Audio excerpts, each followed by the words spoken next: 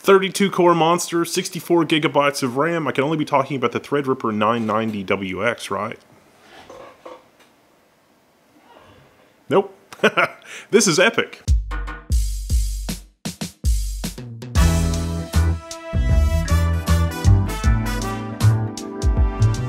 Haha, EPYC, but you knew that from the title already. See, my jokes, they're really bad. But that's okay, because you're not here for the jokes. You're here for the lowdown. I've done something kind of unholy. So, we've got the Epyc, the AMD Epyc 7551P, which is a CPU that I'm going to be talking a lot about, I think, for the next couple of months.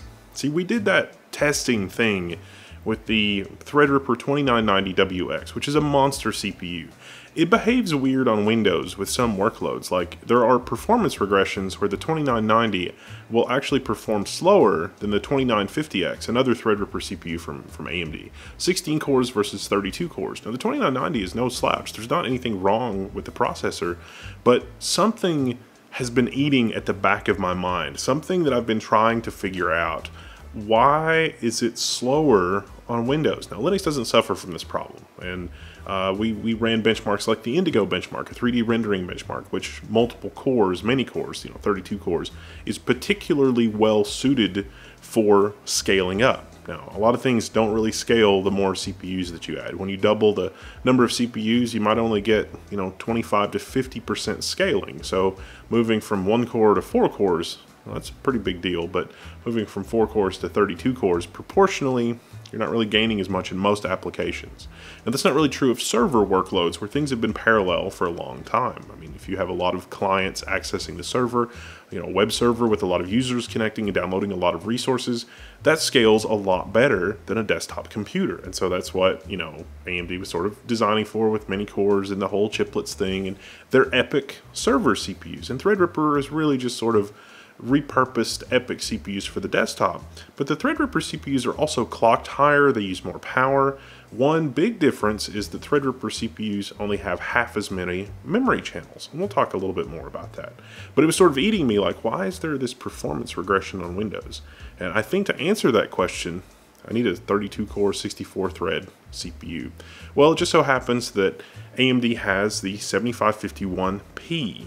And the difference between the P and the non-P processor is that with Threadripper, you can only run motherboards that have one socket. So with Epyc, we're talking about 2 sockets in a computer, and you could run 2 physical CPUs, so 64 threads plus 64 threads, 128 threads in a box. Well, those CPUs, the 7551 is a $5,000 processor, but the 7551P, that's a $2,500 processor. And the reason that it costs less is because it'll only work in single socket motherboards, and also partly market forces, because there are a lot of people that have workloads that'll scale kind of well to a point, and then after that they don't really scale as well. There's also a big market for consolidation. So you have a server, like say, I don't know, a Xeon E5, 2670, or a bunch of them, and you want to start consolidating them. Well, I just so happen to have a Supermicro. Well, actually, I think that's an 8. There's a Franken server behind me, but it's a Xeon E5 2670. You can consolidate 4 of these dual socket 2U servers. The workload, the virtual machines, Linux box, Windows mix, whatever. You can easily consolidate 4 of these into a single socket 7551P. That is extremely impressive. And that is another conversation that I want to have around the 7551 Epyc CPU, because if you have a lot of legacy servers or older servers and you're looking to consolidate them, and I told you, like I just came along as like a salesperson and said, hey, a lot of those, first and second gen Xeons, maybe even some of the third gen Xeons, you could take 3 or 4 of those boxes, consolidate those onto a single socket box and still have room left over to grow. I would I would think that you were a crazy person, or you were just trying to sell me snake oil or something. But this platform is so impressive. 32 cores, 64 threads, support for up to 2 terabytes of memory. It really is mind-blowing. Now, I'm not suggesting that you build your server as I have, and I'm not even suggesting this for an Epyc workstation, but it's good for me because I can do my experiments. And of course, what chariot is carrying my 7551P? Well, it's the Gigabyte MZ01-CE0. Yes, I mean, not the most original motherboard name ever, but it has 8 channels, so it supports the full 8 channels of memory from Epyc. That's 1 DIMM per channel. Server motherboards that are physically larger will support 2 DIMMs per channel. It does support up to like 200, 250 watts of power from the VRM, like if you just do the math on the VRM. But officially those Epyc CPUs are only rated at up to 180 watts, plus or minus. So 180 watt Epyc CPUs, that's another difference with Threadripper. You know, Threadripper, we've pushed the 2990 to 400 watts, and as long as you can manage the heat, it works really well. But for data center customers, there's not a data center customer on earth really that is looking for a 400 watt server CPU. If that's what they have to deal with, they'll take it, but they don't want a 400 watt server CPU. They want a power efficient, the most compute per dollar energy costs, all this kind of stuff. So that's what AMD's been targeting. And so the Epyc CPU will run at 2 to 3 gigahertz. Now, the Gigabyte motherboard here is really a server motherboard. It's designed for a rack mount chassis. And if you're going to do this, you probably should use some rack mount components. But with all those disclaimers aside, let me walk you through the workstation that I built, because I like it and it works for me. First up, we've got the Gigabyte motherboard that I mentioned before. I'll tell you some more of the features. It's got a ton of 4-pin fan headers, so you can configure all of the fans. I'm running that in a Fractal Define R6, and again, with a lot of fans. I don't even have closed loop or custom loop water cooling, because you don't need it, because it doesn't run really super hot. I mean, that CPU is going to consume at most around 180 watts, but there you go. It has 4 USB 3 ports, 2 on the front panel connection, 2 on the back. The way that the USB 3.0 header comes off of this is at a right angle, and so it will work even in a 1U rack mount case. If you've got a 1U rack mount case, you could totally run 1U with this motherboard, although I'd recommend 2U for ample cooling. I'm running it with a Deepcool GamerStorm Threadripper CPU cooler. Why that? Well, that particular TR4 cooler, it's really designed for Threadripper, will work great in a 4U rack mount case. Now, it's turned 90 degrees. The Epyc sockets on the motherboard in general are turned 90 degrees, and so the airflow might not make sense in a rack mount case, but for my Fractal Define R6, it makes perfect sense because I've got the top configured as a vent, and so I can just draw the warm air out the top. It works great. It's a good setup. So with this case, I've got my fans configured to bring air in from the front and the bottom, and to exhaust air at the rear and the top, and that has worked really well in all of my testing and workloads and that sort of thing. Also in this system, I'm running an NVMe, like a breakout NVMe by 4 slot. The slot configuration on this motherboard is all 4 slots run it by 16. There's also a physical by 8 slot, and that runs at the full by 8, because with that 7551P, I've got 128 PCI Express lanes. I've got PCI Express lanes for days. I'm not even using them all.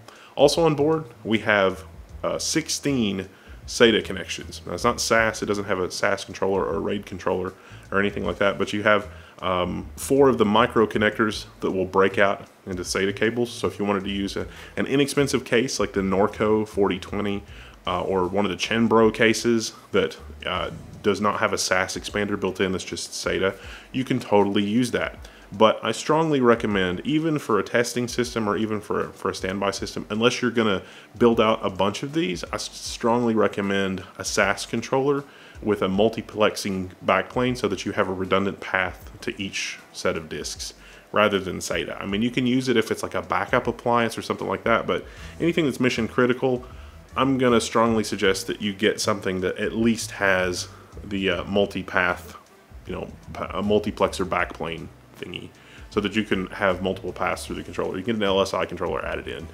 basically you're done. The motherboard power connectors on this are also right angle at the front edge of the board with an auxiliary 12 volt connector, not at a right angle on the top left of the board, but again, using a desktop power supply and a desktop interface, no problem.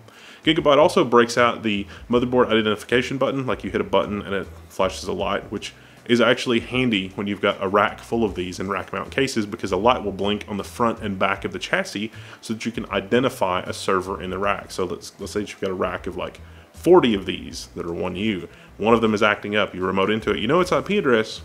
Don't know where it is in the rack. You can, in the IPMI, configure it to blink. And speaking of IPMI, it's the ASPEED AST 2500. It's built in. It's got built-in VGA so that you can control it remotely. You don't have to use that. It works great with add-in PCI Express cards. This platform also supports 4 Tesla V100s. No problem. So if you wanted to build the ultimate Tesla box for testing or whatever, this platform is going to support it. And it's going to do it even in this Fractal Define R6 case, not even a rack mount case. Other stuff that's really exciting about this Gigabyte motherboard that I've been using is that it has a lot of options in the UEFI, like more than you would expect from an Epyc motherboard. In addition to being able to configure all of the PCI Express slots to be whatever lane configuration you want. So you could literally take all 4x16 slots and split all of them into 4x4 connections. So 4, 8, 16 by 4 connections, plus the by 8 will split as well. So if you wanted to break those by 16 slots out into U.2 adapters to go with a U.2 chassis, those are pretty rare, but the manufacturing for those is ramping up. Gigabyte is also going to offer some chassis around this motherboard with a lot of really cool options, and I can't wait to dive into those. But you've got some options in terms of configuration, breaking your card out, and doing some other really exciting things. I've also tested this with Intel Optane, which may sound sacrilegious, but Intel Optane, I mean, it's not a bad product. It's just Intel doesn't understand how to market it and who the customers are, I think, probably. I don't know, it's really baffling. But PCI Express Optane runs great. Infinity Fabric stuff runs great. Other UEFI options for doing cool stuff is that it has 2 built-in Intel 10 gig Ethernet interfaces. That's the X550. You can configure the VLAN, you can do iSCSI booting directly from UEFI, works great. Now in terms of performance, mind-blowing, utterly mind-blowing. One of the reasons for that is in the UEFI you can configure the TDP. Now you can down configure it. You know, if 180 watts is like, oh, we got a fleet of these, I don't ever want them to go over 150 because legacy replacement or whatever, you can do that in the UEFI. You can configure the CTDP, you've got the Zen common options, the same stuff that you might be used to from the Threadripper side of things. Or if you're just getting into this whole AMD thing, you can configure a lot of options on the CPU including like how it does non-uniform memory access, because you know, this is an Epyc and potentially you have memory channels all over the place for all of your different dies. You can configure that. Ton of options in the UEFI for configuring all of that stuff. You also can configure the memory. Now officially 2666 with 1 DIMM per channel is what Epyc is designed for. It'll run at 3200 and you can configure that in the Gigabyte UEFI. Now not supported, no warranty. It's not a supported configuration. You can't really do that. Voltage, like configuring the voltage for the memory, that's maybe something that you should consider when you do that, but you can run it at up to 3200 by configuring that in the UEFI. The motherboard also does have 1 onboard M.2 slot, and the M.2 slot has a very cleverly placed temperature sensor. There's actually a little block of foam and a little flex wire temperature sensor, so it will actually mash the temperature sensor into your M.2, and that will be monitored for temperature. So again, if you're going to run this in a rack mount configuration or something like that, it's nice to have because it'll ramp the fans if that M.2 starts to get a little warm. So good job, Gigabyte. Now in terms of supported operating systems and the software story and that kind of thing, I've been running Fedora on it. Fedora runs great.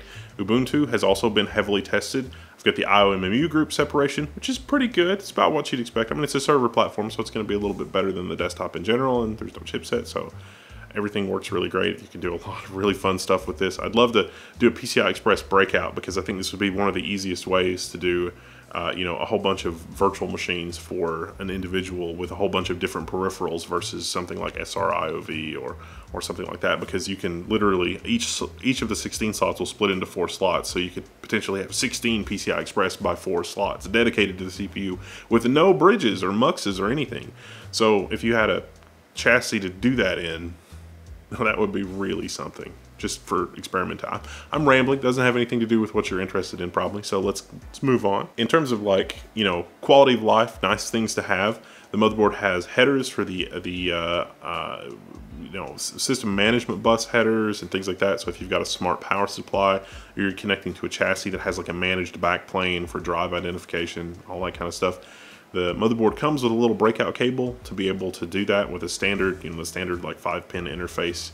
That's pretty well supported. It also has a socketed BIOS, so you could remove the BIOS chip and replace it if something goes wrong. And it also has a socketed IPMI controller thing. So like if you're super paranoid and don't even want the IPMI, you can remove it, disable it. No IPMI, works fine.